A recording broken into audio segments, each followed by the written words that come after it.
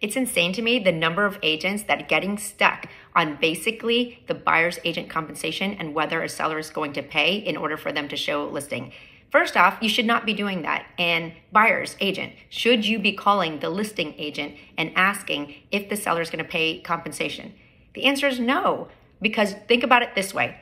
Would you be calling them to ask them of other terms in the contract? Like, hey, can I put financing contingency in there? Could I put the earnest deposit as, $10,000? Or can I have a financing contingency? It's like asking permission and weakens your negotiating stance. So it's a term of the contract. You should put it in there and negotiate. Come with the best terms to help your client, the buyer, win the house.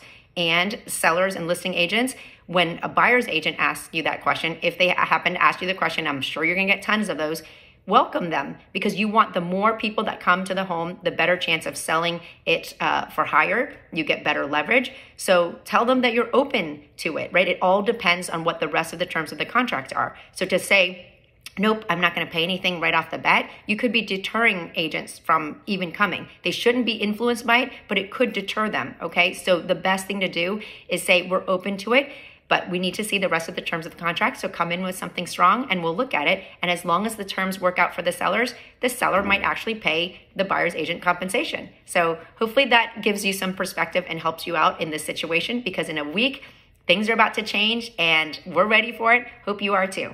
Take care.